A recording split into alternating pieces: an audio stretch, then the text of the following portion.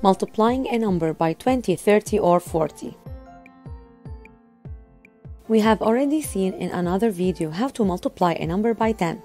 And today we are going to learn how to multiply a number by 20, 30, 40, etc. How to multiply 3 by 20? We know that the number 20 equals 2 tens. So 3 times 20 is 3 times 2 tens, which is equal to 6 tens, which is equal to 60. So 3 times 20 equals 60. Another method to multiply 3 by 20. We know that 20 is 2 times 10. So 3 times 20 equals 3 times 2 times 10. 3 times 2 equals 6. Then multiply 6 by 10. It is 60. So 3 times 20 equals 60. Multiply 17 by 30. 30 is 3 times 10. So 17 times 30 equals 17 times 3 times 10. 17 times 3 equals 51. So 17 times 30 equals 17 times 3 times 10 equals 51 times 10, which is equal to 510. Now multiply 21 by 40. 21 times 40 equals 21 times 4 times 10. 21 times 4 equals 84.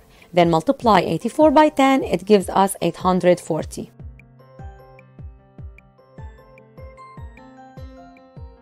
Three times 20 equals 60. 17 times 30 equals 510. 21 times 40 equals 840. So, what can we notice? We noticed that when we want to multiply a number by 20, 30, or 40, we first multiply a number by 2, 3, or 4. Then we multiply the number obtained by 10. In other words, to multiply a number by 20, 30, or 40, we multiply the number by 2, 3, or 4. Then we put a 0 to the right side of the number, which means we put the 0 in the ones place column.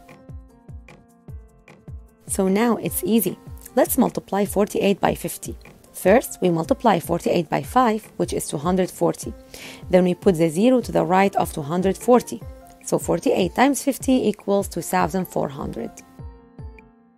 Another example, multiply 15 by 60.